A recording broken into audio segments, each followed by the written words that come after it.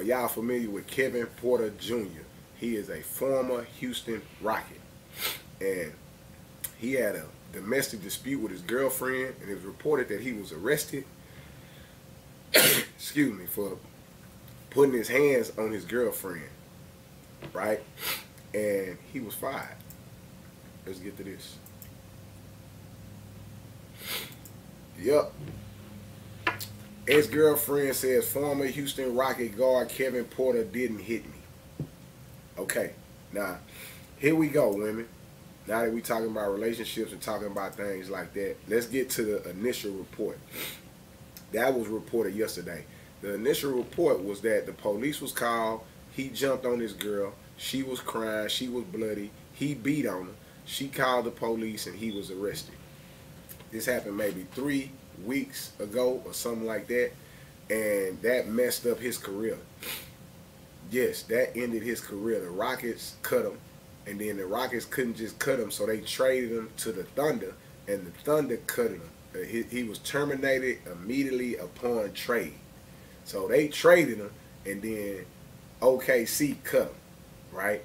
And now that he got cut, and now that his career has been taken away from him, he's basically out of the NBA now for what he did. The girl is retracting what happened. This is what I'm telling you. The girl is retracting what happened, right? The girl is trying to save face for the man at this point.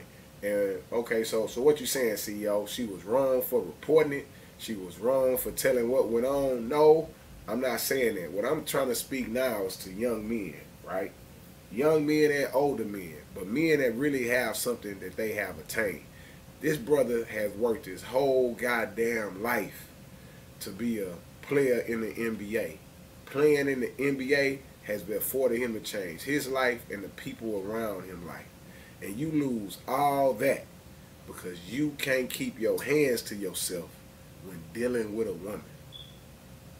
This is what I'm saying. You lose everything that you work for because you can't keep your hands to yourself. You can't keep your emotions in check when dealing with a woman. You know what I'm saying? Not just any woman, a woman you have invited into your life, right? That is quote unquote your girlfriend. You beat this bitch up and lose everything you got. You weak as a motherfucker, man. And here she is trying to be the strong person again and say the shit didn't happen. Listen, young people, man, keep your hands to yourself, man. Keep your goddamn hands to yourself, man. Why is you beating her up? She can't beat you up. So what you did was by beating her up, you beat your career up. And you kicked your career in the ass, young man. You kicked your career in the ass. Your career is over. Nigga, we just talked about at the beginning of this show, being an NBA player and playing basketball. You back to just playing basketball, nigga. They may let you back in now that you and your publicist done ran this scam of getting her to denounce the incident, right? Maybe you have now learned your lesson, right? I don't know, but I'm not going to say I hope it works out for you. I'm not going to say I hope it don't work out for you. I don't know. I'm just sitting here learning, right? I'm using the wisdom of this. I'm using my wisdom to apply to this situation, man. Keep your hands to yourself, man, because the same person you beating on is the same person that got to help you now. The same person you beating on is the same person that got to help you now. And women, I'm going to say this for women. And I can say this because she done retracted her statement, right? This is what I'm going to say to women. We don't have to go through all that retracting your statement and falsifying the truth and all that shit. Listen to what I'm telling you. If that nigga beat on you, right, and you was going to take this nigga back, you shouldn't have called the police. You need to just get away from this situation. If you love that nigga that much, right, to where you just want him to stop beating on you, leave, man. Leave this shit. Because now you done put this nigga in a deeper form of depression. And that nigga gonna kill you. Nigga, when he broke and you done fucked off what he got going on, that nigga gonna kill your motherfucking ass, man. Listen, just leave. Avoid calling the police if you can, right? Or seek help if you can. But leave the situation. because all that shit is bullshit. Now you lying. Now you fucking lying. Because you won't leave. Because now you lying because you don't want to leave. You want to be with the nigga and you want him to be right. You in love. Man, that love shit is over with. This shit is toxicity, man. This shit is toxicity. You should have took your ass whooping, packed your bags, and left. Now, if you wanted to end his career, that's fine. You should have took your ass whooping, packed your bags, and called the police and ended his career. But now, don't come back and try to fix this shit after you done initiated this shit going this far. Stop it, my nigga. This shit is horrible. This shit is trash, man. Hopefully, I, gave a little advice on it, man, and gave a little explanation on it, on the men's side and the women's side.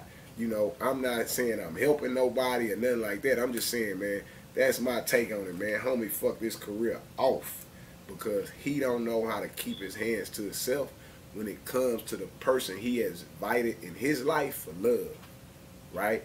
And the woman has helped this nigga fuck this shit off by not accepting who this nigga was. This nigga showed you who he was. This nigga is an emotional bitch nigga that hit women. And you should have took your ass whooping and left. You should have went to the other side of the world away from this bullshit ass nigga. Or you should have called the police on the nigga and then went to the other side of the world. But your stupid ass shouldn't be coming back trying to retract your statement because you feel guilty for the results of his actions. Yeah, and that's just what that is, man. Facts, man. That's just what that is. So for those that aren't in this situation, men or women, when the person you dealing with show you who they are, believe them, man. Believe them and keep that shit moving, man. The sister the one that called the laws, not the girl. I mean, either way, you have invited them, you jumping on people in front of people, nigga, they calling the police. Oh, I didn't know that. But she is a famous ball. Oh, she in the WNBA. Yeah, man, they need to stop all that. They need to break that shit up. She probably didn't have anywhere to go. No, we know she had somewhere to go. What if he didn't hit her? CEO, all they do is say that anyway. Now, that's even worse. Now, imagine if he didn't hit her. And he didn't invited a bitch in his life who would lie on him to end his career. That nigga still stupid, man. Either way, man, you cannot get around that shit, man. That nigga is dumb as a motherfucker, man. But I could go on and on, but I ain't gonna do it, man. We about to come to the close, but we gotta get to these here, man. We gotta tell the people what it is. It's toy drive time, man, and we gotta give. Man, the 9th annual toy drive right here, Galveston, our first stop. As you see, all the kids, man, 9 years in a row, we've been putting it down right here. G County Hope Foundation. It's your boy, CEO Hockley, doing what we do best, man. Representing, holding it down, putting it down. Every time, man. That's what we do.